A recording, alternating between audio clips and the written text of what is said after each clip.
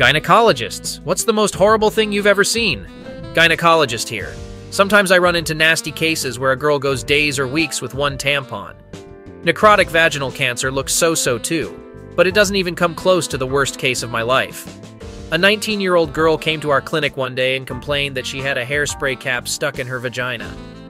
Well, that's not a problem, thought the naive me. But the catch was that she had stuck it in there when she was 15. That's 4 years ago. The motivation for the whole act she did not explain to us, but it was obvious that she was very ashamed. Even before she undressed, you could smell just the most horrible odor, which became even much worse when I started researching the problem. The lid was tucked in with the edge toward the top, and I could see that in 4 years it was well overgrown with vaginal tissues. The difficulty of extraction was further compounded by the fact that this lid had pierced her bladder and rectum. Several extensive surgeries had to be done to get it out. I'm not a gynecologist, but I know someone who recently had a hysterectomy, uterine amputation. Anyway, the girl had stitches in her vagina that had to be allowed to heal. But she was so anxious to get back to sexual activity that she couldn't stand it and snapped, causing her small intestine to fall out of her vagina. I was told everything in such detail that I think I will never be able to eat mincemeat again. According to the girl herself, when she was on her way to the emergency surgery, she could feel the intestine lying on her leg and throbbing. How do you delete someone else's comment here? I had a friend in high school who was very afraid to go to the gynecologist.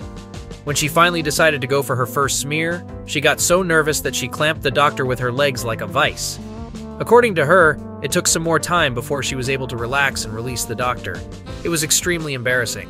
Now, of course, she laughs about the situation, but her shyness about her female organs has not gone anywhere.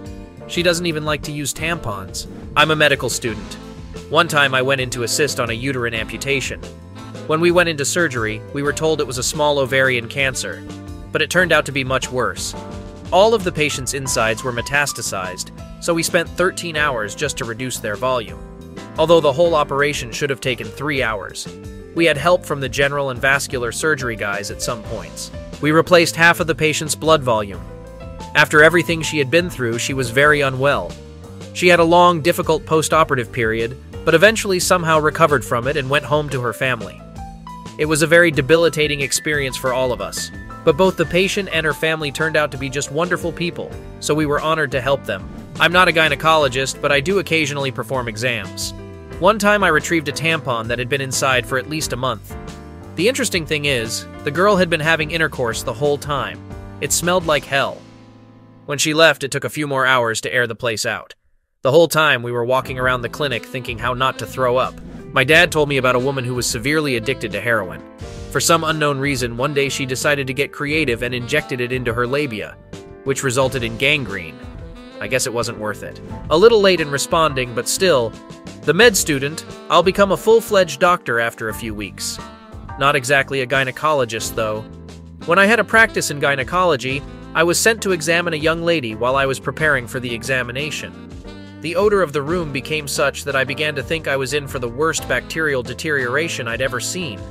I looked inside and start examining everything, but I don't see any unusual secretions. Strange. I start to pull back, and feel that the further I pull back, the stronger the odor. Turns out her feet were just stinking wildly. I highly recommend everyone read Dr. Lissa Rankin's book, What's Up Down There. There's a section where she writes about some of the worst cases in her career, like how she found maggots, money, and so on. But those are still flowery. The coolest case was about a woman with a potato growing out of her vagina. Check it out. Wait, what? In short, a woman decided to stick a potato inside herself as a birth control measure. And since potatoes really like warm, dark, and moist spaces, it started to grow vigorously, and she ended up with potato sprouts dangling out of her vagina. My story isn't about vagina, it's about boobs. But it's no less disgusting. When I was in high school, I got involved with a student organization that sent high school students on internships. I decided to go help out at the trauma center. One day, a very elderly woman is brought in. Complaint is chest pain. Everyone can sense that there is an extremely creepy odor coming from her, so the doctor decides to wash and examine her. He washes her, lifts one of the breasts, and it starts to stink so bad, we all almost passed out. There was colorless favus under the breast. The doctor is washing it out, the crust comes off and a small hole is exposed, from which cockroaches start to come out. Most likely she had eggs laid in a fold under her breasts, and when they hatched, the cockroaches couldn't find their way out, so they had to chew their way to escape. My mom had a story that I think is the nastiest hospital story I've ever heard. One time a patient in her 50s came in, very obese, 500 pounds. She comes in and says that her husband during lovemaking complained of some kind of strange odor. But the funny thing is that not only her husband smelled it, but the whole hospital. Anyway, I don't remember all the details, but it ended up that her entire vagina was in necrosis. Surgery was necessary, but it didn't save her. She died shortly thereafter. The best part of this story is that her husband smelled that hellish odor first, moreover, during sex. I'm not a gynecologist, but I've seen some pretty rough stuff too.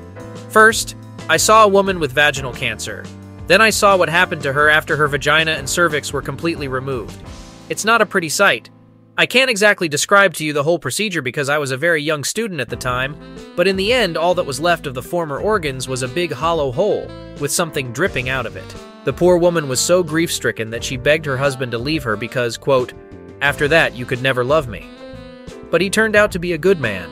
He was by her bedside the whole time, holding her hand, comforting her and feeding her love. You could tell the dude adored her. Second, we had a 485-pound lady admitted with lower extremity paralysis. She had a giant ulcer and necrotizing fasciitis that had destroyed everything in her genital area and buttocks. There were erosions of the rectum. We realized this because feces was leaking from several areas of the damaged surface. When the doctors asked us to take a urine sample from her, it turned out that she no longer had a bladder as such, and no vagina either. It was decided to try and patch up the wound. The 6 of us flipped her sideways and basically started shoving a bunch of gauze into the giant hole, hoping she wouldn't shit herself during the procedure. She died very quickly. We are powerless in these cases. I feel so bad for the first girl. I hope she is happy now. I feel sorry for all the people in this thread, including the readers. I am not a gynecologist, but I have had one defect since birth that I didn't pay attention to until I started using tampons.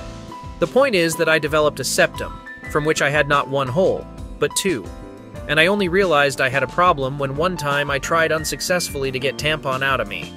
I put him in through one hole and then tried to get him out through the other, smaller hole. That's where it got stuck.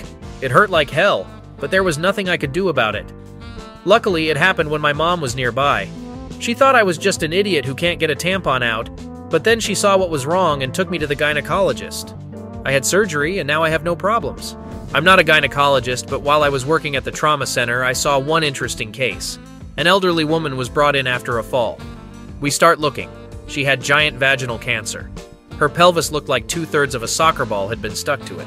The tumor was so big that it was pressing on the nerves in her left leg and obstructing blood flow, which is why she actually fell.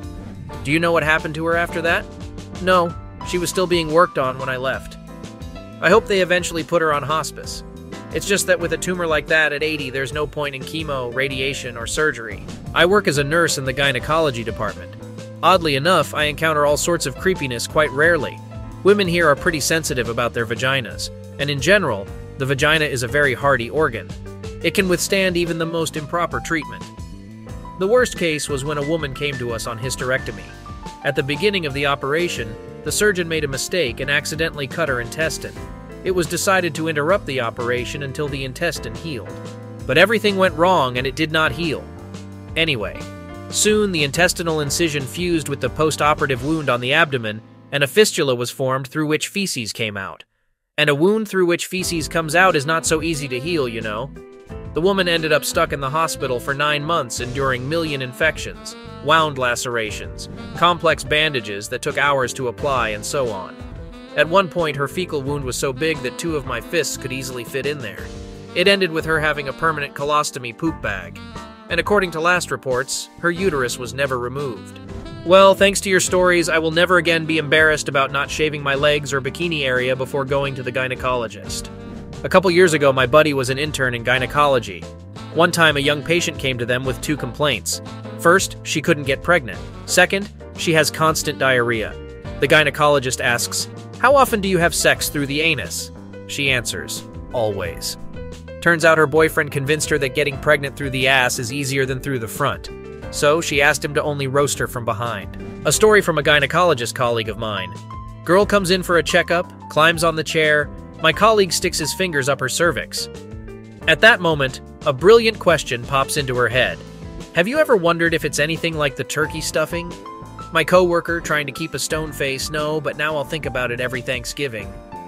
The patient laughed and afterward looked my homie right in the eyes and clucked like she was a turkey, while my dude's fingers were still inside her. My favorite Thanksgiving story. My grandmother worked as a nurse in the gynecology department for 20 years. One time, she came home angry and yelled, "If I ever have to look at anyone's vagina again in my life, I'm gonna kill someone for sure," along with breaking all the dishes in the house. She quit the next day. My mom's a gynecologist's assistant, so I've heard a lot of different stories. One time, a woman who smelled like a dumpster walked into their office. Turns out she's been wearing the same underwear for 2 months. It was a dark yellow-brown color. Apparently, no one ever told her that she actually have to wipe her ass. I had a very strange first visit to the gynecologist. I was very nervous, and I got some old woman who obviously noticed it. To diffuse the situation somehow, she said to me, "Well, you're lucky you didn't end up with a male gynecologist. Their fingers look like huge wieners," after which she stuck her decrepit granny fingers in me. Thanks so much for watching. In the comments below the video, gynecologists can write what was the most horrible thing you have ever seen. And don't forget to check out our other videos. Oh, and by the way, enjoy your appetite. Goodbye.